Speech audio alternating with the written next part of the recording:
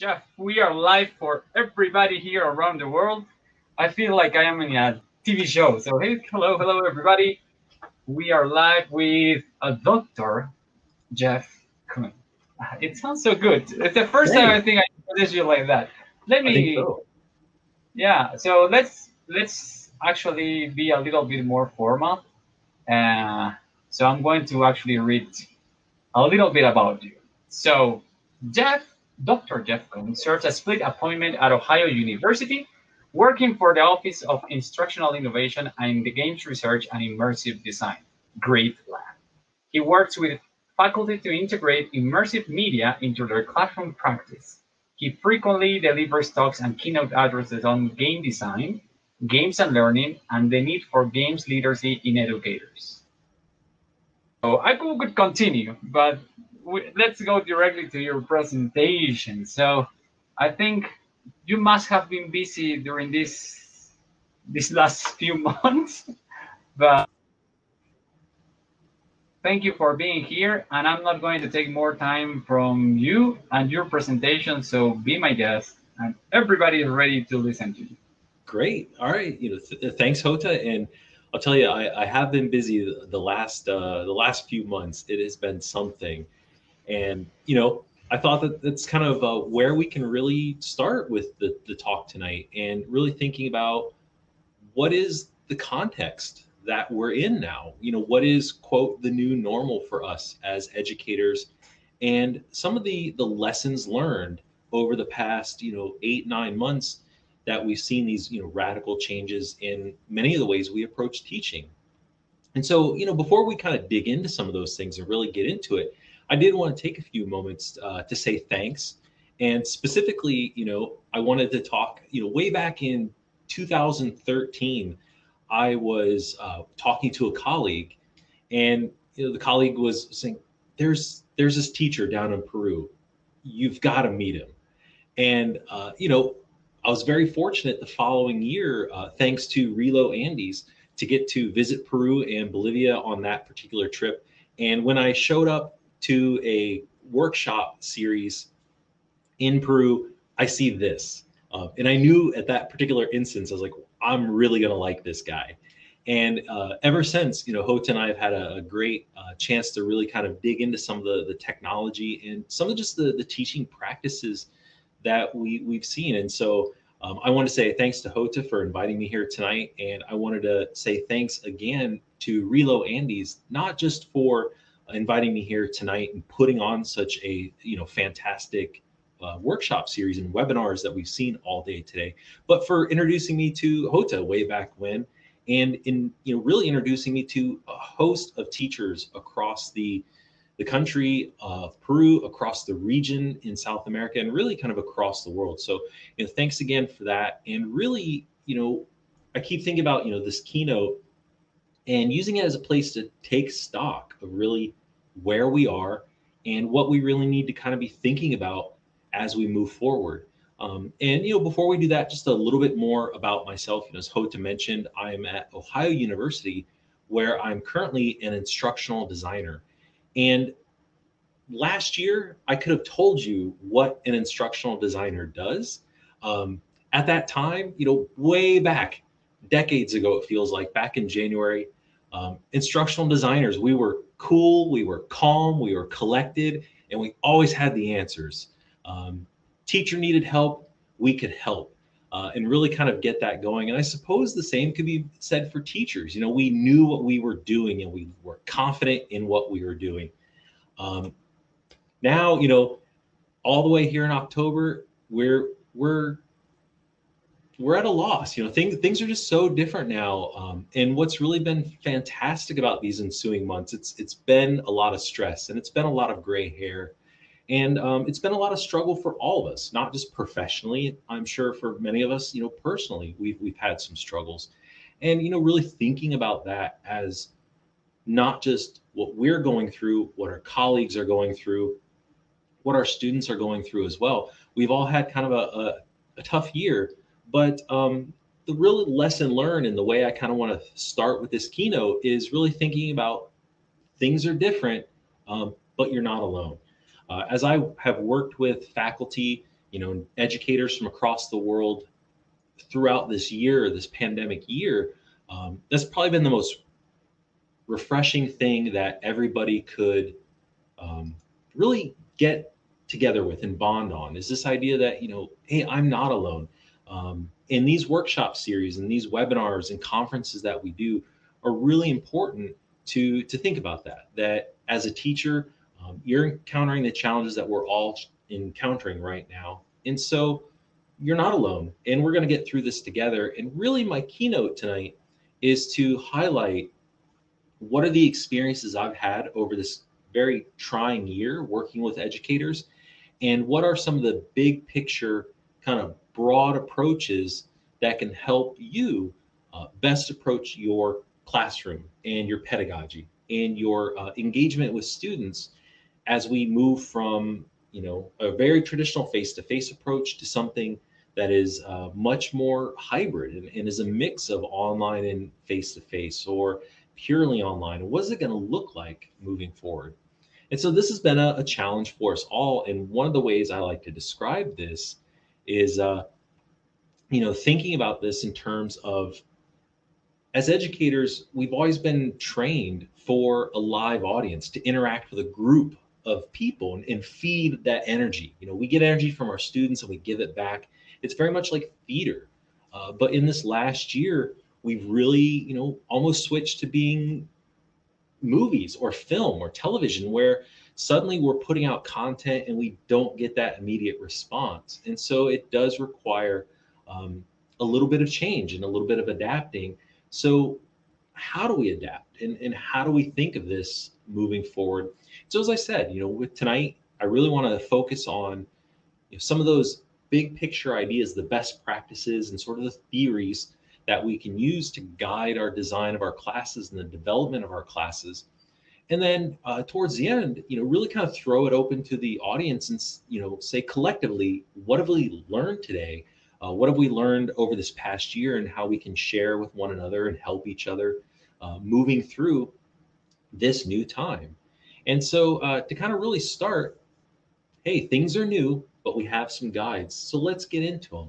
And one of the first things I really like to talk about with educators as I'm working through helping them develop courses. Now, those might be face-to-face courses, they might be hybrid courses, or it might be purely online, is where to begin. Because one of the most common mistakes that I see is this idea of I'm teaching online, therefore it's very technology driven. And that can often be an incorrect approach. But then what's problematic is the opposite approach is also just as problematic, of not considering the technology. And a really great approach to think about this is what's called the TPAC model. And I'm sure many of you have heard of this before, but how can we use it to sort of guide our thought process when we develop out online courses? And this is where I would love to begin with educators and thinking about developing out your material. So really what it says in a big broad stroke is that there are three components to any classroom. And for the longest time as educators, we really only focused on two of them. But now, even before the pandemic, we really didn't give enough credit to technology and thinking about how it might shape our class. And so really with the TPAC model, it sees an integration of pedagogy and content and technology. So when we bring content in, we are the subject matter expert. We know how to teach English, how to teach Spanish, how to teach Arabic. And we might have the pedagogy, and the way we know how to teach, our pedagogy will definitely shape the way we deliver content in the class. And the content we're using will obviously shape kind of our pedagogical approaches to our classroom. And what this TPAC model by Mishra and Kohler suggests is that we also need to think about the technology, and that it should shape both the pedagogy and the content. They have this approach where they say, look, if we focus only on the pedagogy, we're not really seeing how to combine the technology with our content and really create an effective learning environment. And actually, I think today it was really summed up well. If you managed to see the talk by Gabriele Maggioli, talked really about this idea of acquisitional technology versus transactional use of technology. It was a really interesting talk this afternoon that he gave. So definitely check it out on YouTube when these videos all go up. And really, this idea of when we think about technology, the students will often have to grapple with what it is, how it works, and more importantly, how it may teach them. And that really isn't the best approach. And this is something that the TPAC model also discusses. But instead, we want to think about what Gabrielle mentioned as the transactional use of technology, where it simply is a way to communicate and engage and interact with other people. So, we think about using the technology to interact with other people, and then from there, really start to think about what are our learning outcomes and our objectives here? What do we want for an activity or for an introduction to material for our students? And then really start to think about the technology. So I think that is a really great place to kind of start with some of the other material coming through. So the entirety of the rest of my talk, and really as you go through the webinars tomorrow, really thinking about this. If someone's mentioning a technology, instead of just using the technology or learning just about the technology, ask yourself, how would this change the way I deliver content? Is there a positive benefit in my pedagogy that may result in the use of this technology? So it's a great lens to kind of consider. So, kind of moving on from there, another great place to start with technology, and we're not quite sure where to begin or how to move forward, are the TESOL technology standards. So if you're not familiar with TESOL, that is the Teachers of English as a Second or Other Language. And they put out back in 2011, and still relevant today, these text standards where language teachers should be able to do certain tasks or achieve certain outcomes with technology. And they have a really great rubric that you can find. So you Google search the TESOL text standards, and you can go through and kind of take a snapshot of your abilities with technology and really kind of determine where your best approach is. And that's often my second question with educators when working on their new classes and their new content, is saying, where are we most comfortable? What can you do? What is the technology you currently use? And where can we build off from there? So starting to think about, bringing in new technology only after we really kind of determined our comfort level. So, I just see in the chat, Ergway TESOL mentioned, Gabrielle Diaz Maggioli's transactional versus acquisitional technology.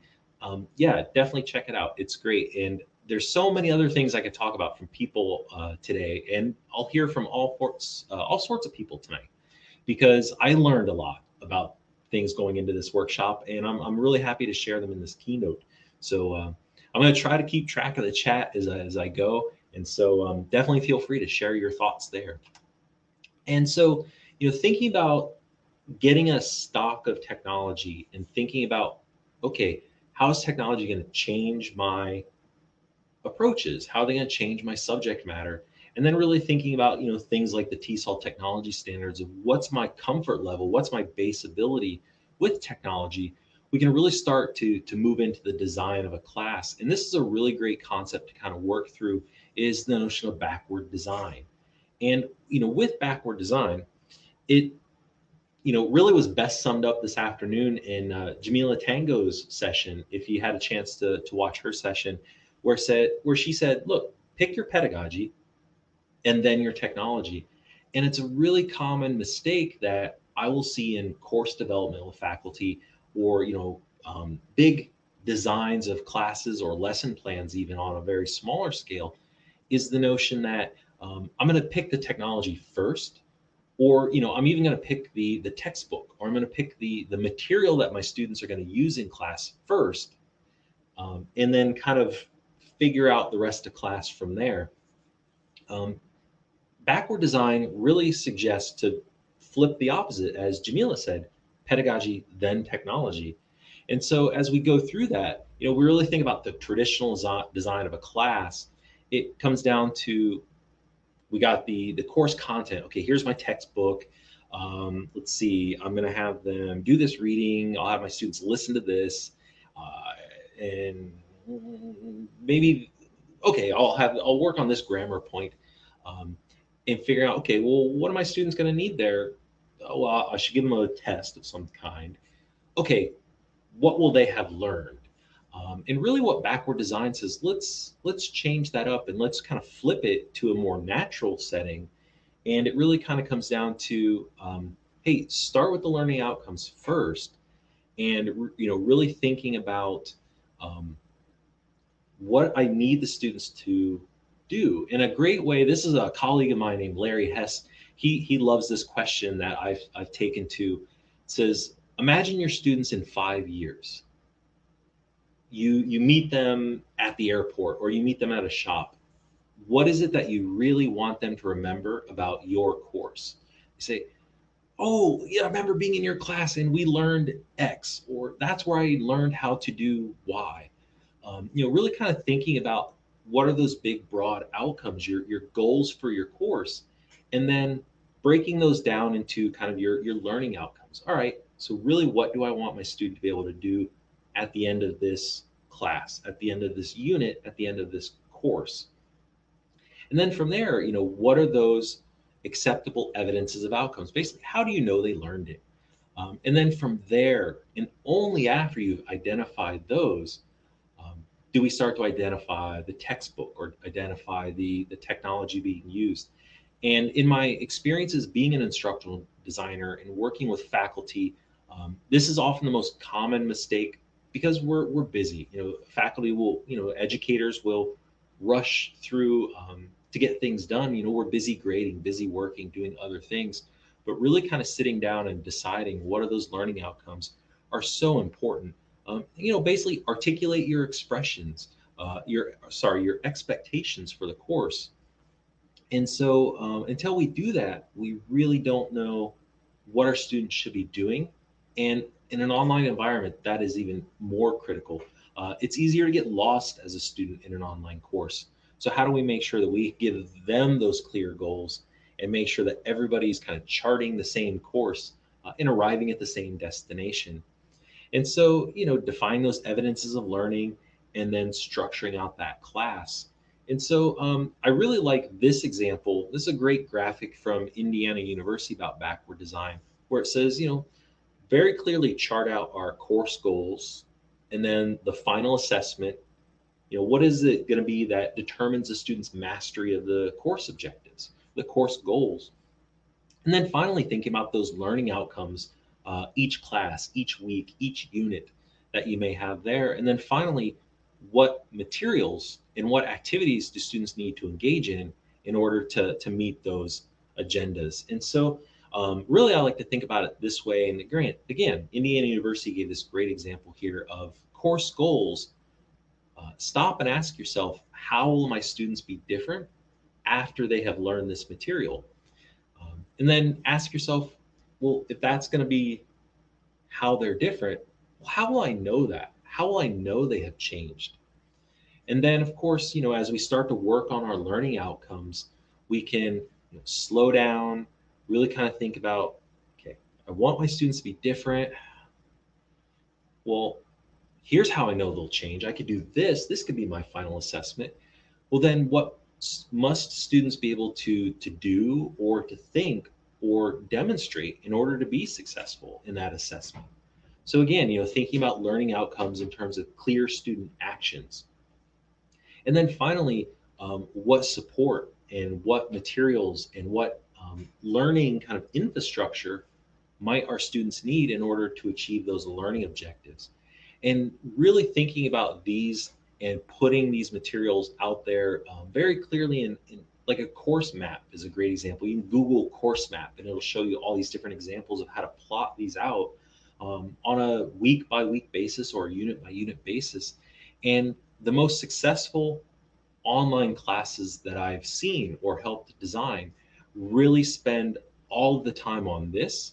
And if you find yourself in a situation of being unsure what to do with students or being unsure about what technology would best fit your students, um, typically you can trace that back to unclear goals and learning outcomes for the class. So I really highly encourage everyone to spend that time and develop and brainstorm, and even, with your colleagues, getting into WhatsApp messaging groups, or Slack channels with your friends, and really working through these ideas together and brainstorming, because it can be very enriching, and you're able to really kind of find some new ways to deliver content that maybe you hadn't thought of before, because you have that clear vision of where you want you to go as an educator, and where you want your students to go as learners.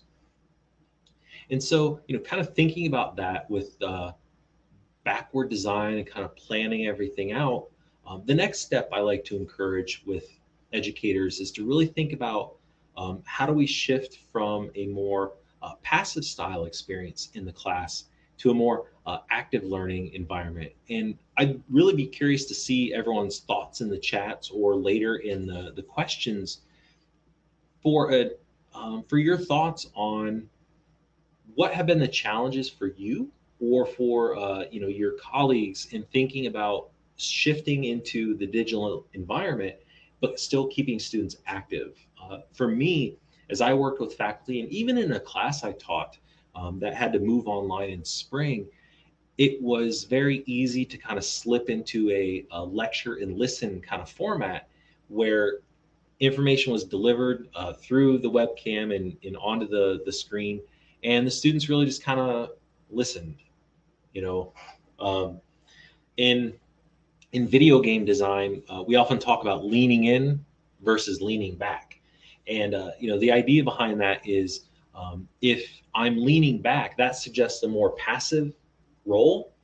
Is I'm watching TV and it's time to relax in the evening, I lean back and relax. But if I'm watching a football game and things are getting exciting, I'm starting to lean in. And it's this engagement. Leaning forward is sort of an indicator of engagement. And so I'll ask faculty as I work through things, taking a cue from video game design, I'll say, when are your students leaning in your class? When are they really kind of participating versus leaning back? And so thinking about this active learning context, there are ways we can do it that can be really beneficial, even though it may seem challenging in an online environment. And so, if we think about this, this is something from Jensen back in 2005, from the book Teaching with the Brain and Mind. And one thing to think about with this little graph that you're seeing, is a little table, I'm sorry, that you're seeing, is this assumes first language instructions. This doesn't even really kind of consider second language instruction.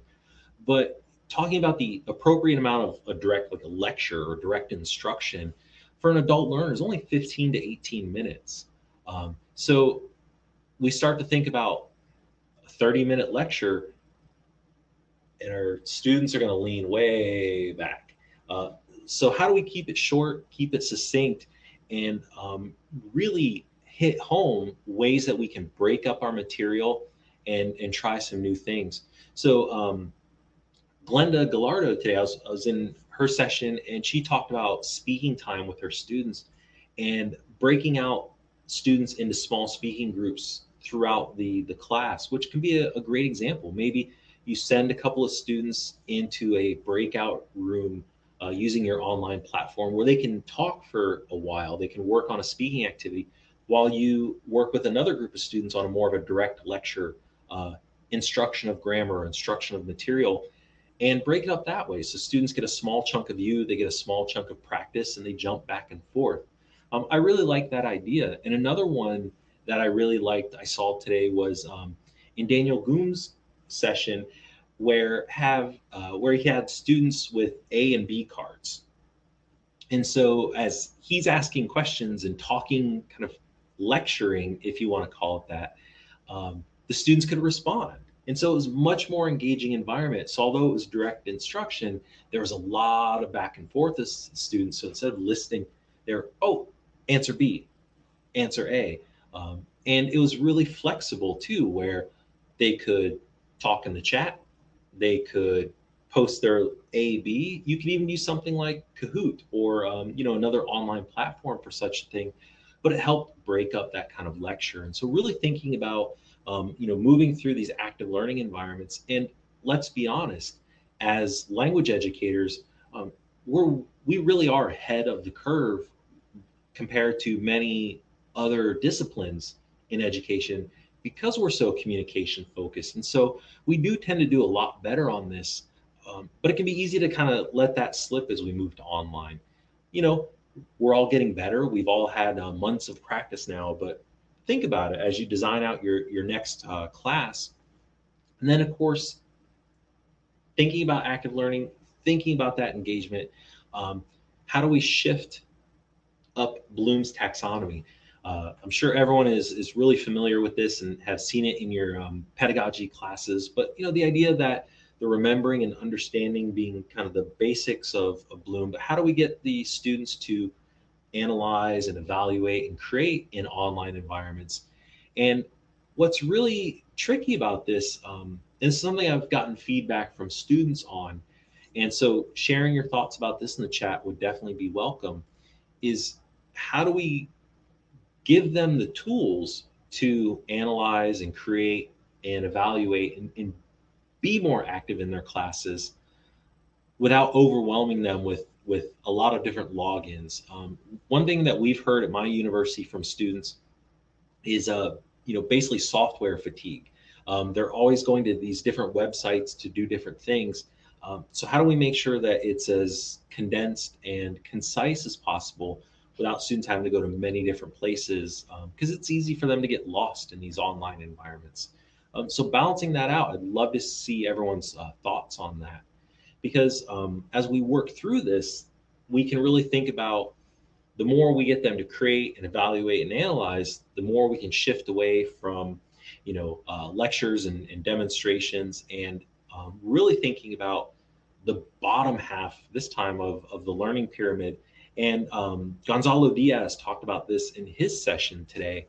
And again, so many great ideas today where we're doing this. This is something I really want to stress throughout this keynote and to stress to everybody. We see the best practices. We know what these are, and I'm seeing them all over the place in the workshops and this presentations today. So this has just been a great conference to reaffirm that we're doing okay as a group of educators. We're getting there. We're doing all right. And so, really thinking about that of how do we give students the opportunity to let them do demonstrations where it's maybe a little more hands-on, or discussions, or even better, practice doing. So are there ways that students can create videos with their cell phones so they can demonstrate a particular language skill or an ability in the skill? Can they practice working through conversations, doing speaking journals, or doing sort of audio activities that they can share with you, essays, or even better, teaching others? A great example that I saw in a class last spring was the teacher gave every student a grammar point, and they had to go out and kind of research that grammar point, find some examples, and then they taught that day's lesson about that particular grammar. So really gave them a chance to get this information and then process it and analyze it and share it with others. And then the teacher took the opportunity to lean back. And the teacher said, you know what, I'm going to let you figure this out. If there's a problem or a mistake, I'll chime in and kind of help. And that was a really great way, I think, to get the students involved. And yeah, and I'm seeing over there in the chat, Daniel is chiming in not to overwhelm the students, and easier said than done. I wholly agree on that. So, and Rocio mentions this. Let's be honest, it's hard to keep students active every day. Totally agree. And it's not something where we have to hit it out of the park every single time. We don't have to be successful every single time. Instead, thinking about, is there ways to kind of measure it out, even if we can do that every other class or every third class where we can build that out. And I feel like there's, in my experience working with teachers, is it's either give it 110% or we're not doing well at all. I'm saying maybe we could just try for 70%. And again, this is something where we really have to work through some of these ideas as a group, and why these conferences are great opportunities to kind of share these things out and see, do we have to do it every day? I don't know. That's a great question there in the chat. And so, really thinking about doing our differentiated instruction can really be helpful. And this is something from a book. Bain in 2004 has a great book called What Great College Professors Do. And it really talked about the very best teachers offer a balance of the systematic and the messy. And I really do think that's a great way to describe it. It's okay if classes are messy, and it's okay if classes don't quite go well, because it shows we're varying it up, we're trying. I like to tell teachers that if we are doing a class 100% successful every class, we're probably not pushing. We're probably not innovating a little bit. So how do we break that up? And so really thinking about, are there different ways to deliver information? Are there different ways to let students participate in our course? So that way they get novelty, we get novelty, and again, we balance out that systematic and the messy. And really kind of thinking about this a little bit more, I'm going to take a broader view of this than maybe the exact kind of classroom application of this, but pulling back just a little bit and thinking more about delivering out the material. Because there's a lot of different opportunities out there, and there were a lot of great examples in today's sessions, and I'm sure there's going to be plenty more tomorrow. But we can use video games to really kind of differentiate materials and give students different opportunities. We can use, as I mentioned, phone-based media. Many of our students have the ability to record videos now or record audio and then edit those. There's a lot of great software out there we can use. Leveraging social media for authentic communication with one another or with larger groups out there in the larger internet-based community, with the appropriate guidelines in place of how to interact with those folks. And then our collaborative projects through things like Google Docs or Microsoft Word Online, where they can collaborate and build presentations or projects together. Differentiating those can really give students that variety, and they don't always have to be very high tech. This is something that I really like to stress. And if you're looking for these ideas of balance between high tech and low tech, if you haven't visited the American English website at americanenglish.state.gov, you'll see the link down there in the bottom corner. It can be a great place where you can find songs, you can find comic books, you can find webinars, you can find lesson plans that have been kind of built around particular topics or particular pieces of technology. That could be a great place to start to kind of show you some ideas for trying out ways to differentiate your instruction, or using different materials that will match those learning objectives that you wrote way back in the backward design phase of this process that we're going through. And so thinking about this again, as I'm looking kind of my tools, thinking about differentiating my instruction, how does that lead to a productive and really engaging educational experience for our students?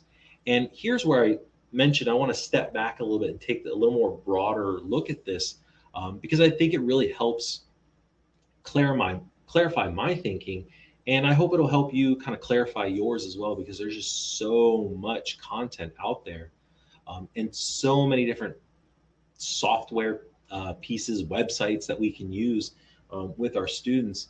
And so I really like to think of it this way. And this is a little Venn diagram that was developed by Garrison and Vaughn way back in 2008. And they kind of stepped back and they said, look, the educational experience has three pieces. We think about the social presence, and the social presence is really letting the students engage in risk-free expression, being able to kind of communicate and engage and have a voice in the actions of the classroom. And encouraging the collaboration, getting students to not just have a one-on-one with the teacher, but talking amongst themselves and with the teacher.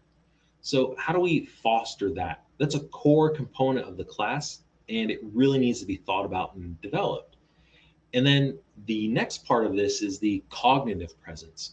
So how are we exchanging information? How are we connecting ideas, analyzing new ideas to create new ideas and to create new and novel ways of speaking, in practicing our language and developing our language usage skills. And then finally, or maybe first, thinking about the teaching presence. So how do we, of course, set the curriculum and the methods and the sharing of personal meaning and really kind of focusing discussion when we need to in a classroom. And this is something where, I work with educators and I say, let's think about this in kind of three big pieces where um, teaching presence, that's all you as in the educator. So that's very instructor led. Of course, you're going to decide the curriculum, maybe, with your school or university, of course, but thinking about what can students do to share that personal meaning so it feels authentic. I think one of the biggest lessons learned for my university back in spring as we shifted from face to face to online was our students really missed the engagement, talking with their fellow students, talking with their instructors and their professors.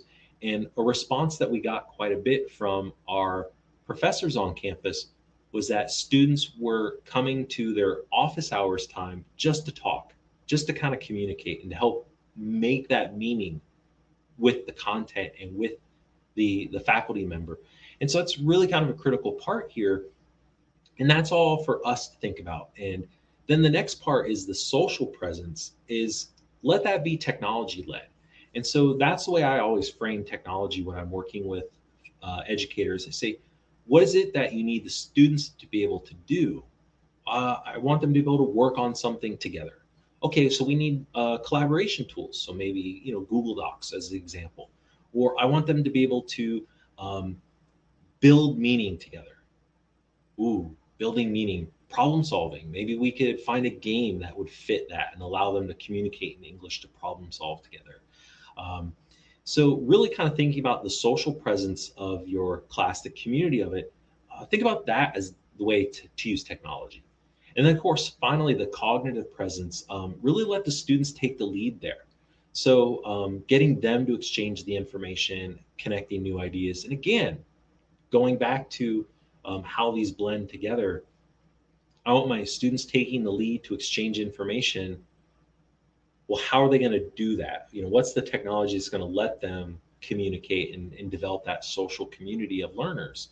So really kind of considering that part out. And then once I've kind of landed on some of that technology for my classroom and, thinking about really the technology as the classroom because we no longer meet face to face.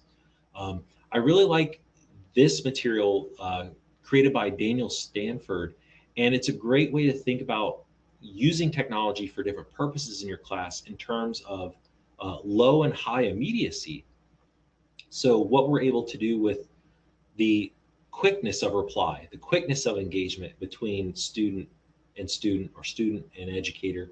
And then from the top to the bottom, we see high bandwidth and low bandwidth.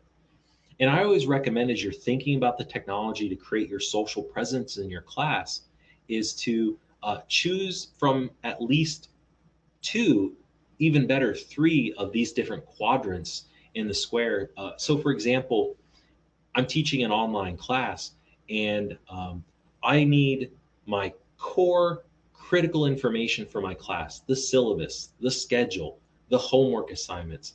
I don't want those to be within anything fancy. If it takes a lot of internet, my students could lose internet. They could not have the data to access the material. They may not be able to find the material. So instead, I tend to keep that core information of my class down in the green section. Look, syllabus, that's going to be a PDF that could be sent. It's super small, it's super light. I could send that with an email. I could post it on my Moodle page or my course management system. I could put that in a WhatsApp group and send it out. So really kind of thinking about the core information of your class in the bottom left corner there in the green, because it's low immediacy. My students don't need to interact with me about the syllabus necessarily, and it's low bandwidth. So my students don't need a lot of internet technology to be able to access it. Meanwhile, I do want a lot of class discussion. So I've got my top right corner, the red one there, where we could do video conferences. So we could use things like Hop2 here. We could use Microsoft Teams or Discord. But the video conference means it's a high bandwidth. So I may save those for special occasions, for just the class, to have a discussion, to have a class problem solving, task based learning activity, maybe an audio conference if the internet isn't great. So we just use audio. But maybe the learning content I don't want in a video conference, because if my students miss the content matter, they may fall behind. So if a student can't make it to my online class, so I may shift my course content over to a more low immediacy. I'm going to lecture for a few minutes. I'll put it over in low immediacy because I'm not going to have a lot of interaction with my students, but it's still high bandwidth. So I might record a video. So I might do a flipped classroom approach where, hey, the lesson is in the 5-minute video that you're going to watch before class. You can access it. It's available, a week before class time, so you can find it. If you need to go to the library to get internet, you need to go to, a friend's house to get your internet. You can get it, download the video, watch it, and then when you come to class, let's use the live time. Let's think about the high bandwidth, high immediacy part of class as something where we're doing lots of engagement. I always recommend that faculty or educators shy away from using live video and the students are just leaning back listening, because it costs. It costs data, it costs time, and it can cause anxiety for students if they can't make it to an online class. So how do we balance that out? And of course, video conferencing isn't the end all be all for interaction. So we could shift down into the blue and say, look, a Google Doc allows for interaction. We could chat, we can text, we can write an essay or prepare a presentation together in a collaborative way, but it's a lot more low bandwidth. Students don't need a strong internet to access some of those tools compared to a live video feed. So how do we balance these out? So this is kind of a really great quadrant that I love working with, because it helps kind of frame where am I going to put things. I actually like to print this out if possible, and we take all of the ideas the faculty have for their class and actually stick them in a quadrant. Say, okay, your lectures, where are they going? Okay, they're going there. Syllabus, where is it going? There. And then we can really step back and we can see where the class is going to be in terms of immediacy and bandwidth. So it could be really a great approach there. And then finally, the last bit here as we kind of wind towards the end of the talk is user design. This is something that we really kind of have to think about as educators, and it is a frequent topic of stress for our students based on feedback that I receive. And, as an educator, we can really think about, okay, here's what I'm going to do in class. I know I got this, this, and this. We see it, but would an outsider, would someone unfamiliar with it, someone outside of the subject matter expertise understand it just as clearly? So I really like to ask myself and ask educators that I work with, are my students asking how?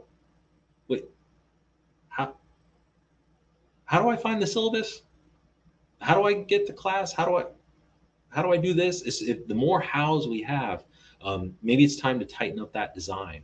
So we want to avoid students asking how. It should be very kind of clear. And of course, I always like to say, what's the story of my course? As humans, we love to learn through stories. And so if we have, even a video that you record at the beginning of your class and put up to say, here's what we're doing this week, here's why we're doing it, and here's what we're going to learn as a result of that, and give students that sort of narrative of where we're going for the week, can be really helpful. If they just log on to your course, where Canvas or Moodle or Blackboard, and it's all content, but they can't put it together, what do we do? How do we help them really see it clearly so they know what's going? And then finally, that active learning approach, looking at the course material and saying, what are your students doing? Well, they're listening. Oh, so they're leaning back. That's what they're doing. Um, what are they doing? Well, they're going to have 10 minutes to build a collaborative presentation about this particular topic, and then they're going to deliver it to another group of students who will score them based on this rubric. Ooh, all right, now I can really vision what your class is doing. That can be a great way to kind of think about it, because without those, our students really kind of can get lost. And so thinking about your class, not just from your point of view as a subject matter expert, as a pedagogical expert, and as an educator as a whole, but as a student who maybe is coming to this material for the first time. Uh, these are actual comments that we've received from students in a lot of our courses. They say, the courses have all these different platforms and I've never used them, and maybe I'll never use again. I'm confused. Or they say, it's really hard to stay organized. I don't know where things are. Or it's hard to keep track of deadlines and turn in assignments. When we're teaching online, I really do recommend having your assignments. Hey, Sunday nights at 11:59 p.m. the homework is due, or every Wednesday at noon homework is due. The more consistent we can make it, from week to week or class to class, the more predictable it can be for our students. Routine is really kind of a great thing to have in an online class, and that may seem like it contradicts what we said earlier. Be active, be engaged, but also make it routine. That's kind of the balance we need to strike as an educator. So, I like to ask and say, what's your town square? So, one of the things I love about traveling through, South America or Europe that we just don't have in America is the town square. Hey, where are people? Where should I go? Go to the town square. You'll find someone there. Um, Same thing with your class. The students should always have that place. Oh, I'm going to go there first, and that's where I'll find everything I need.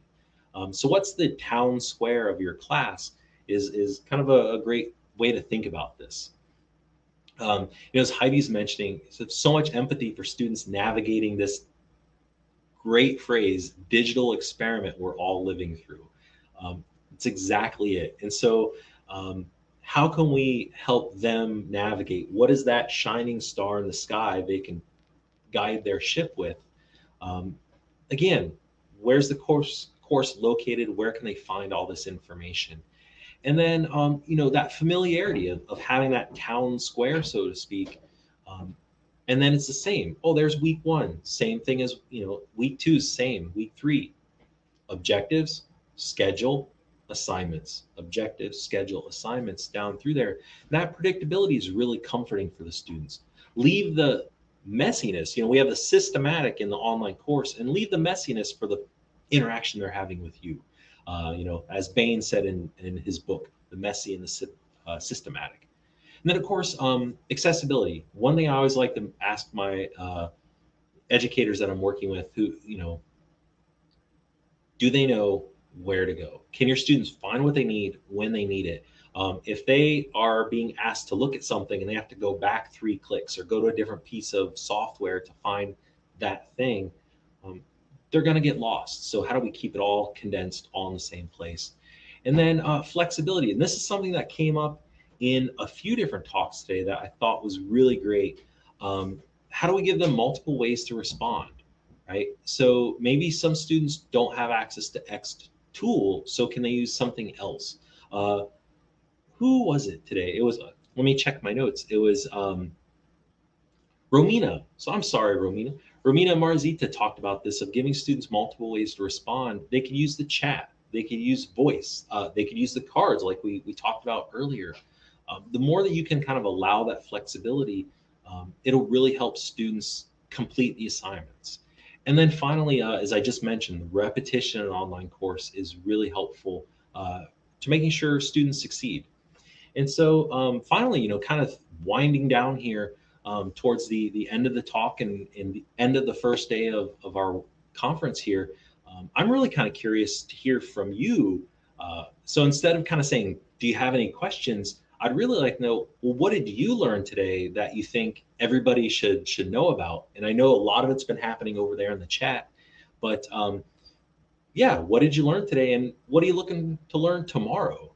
Maybe we can use that as kind of a point to have a discussion here towards the end of this talk.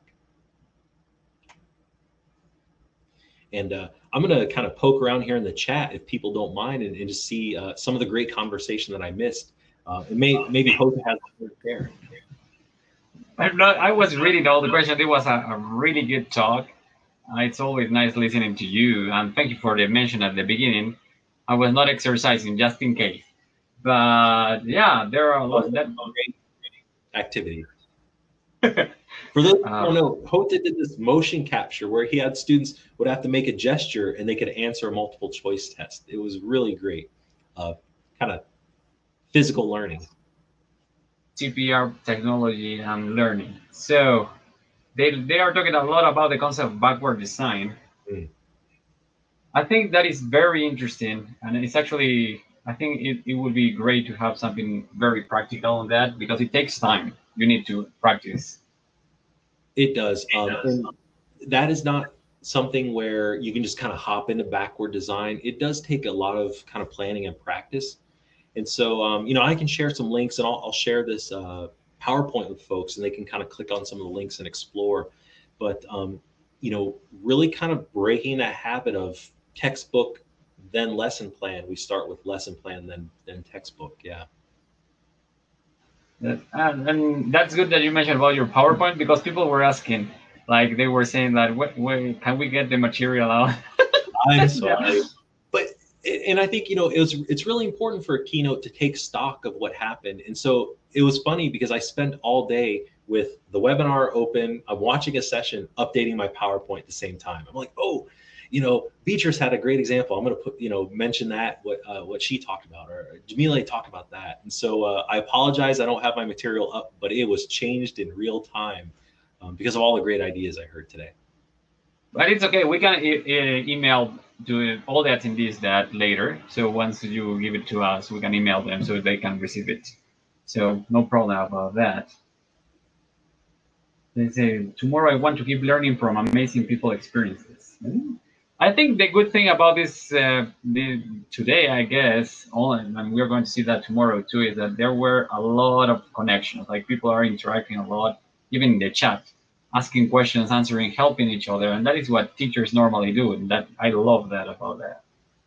This quality that we have. Fantastic to watch. I mean, and we've seen, you know, a challenge global in scale, and the first thing teachers did was, I've got an idea. I'll share it with you. You share your idea. And I think, you know, it's just, anytime I start to feel a little down, I just jump on like Twitter and look at teachers and just like, oh yeah, we're doing it. We're surviving. We're making it.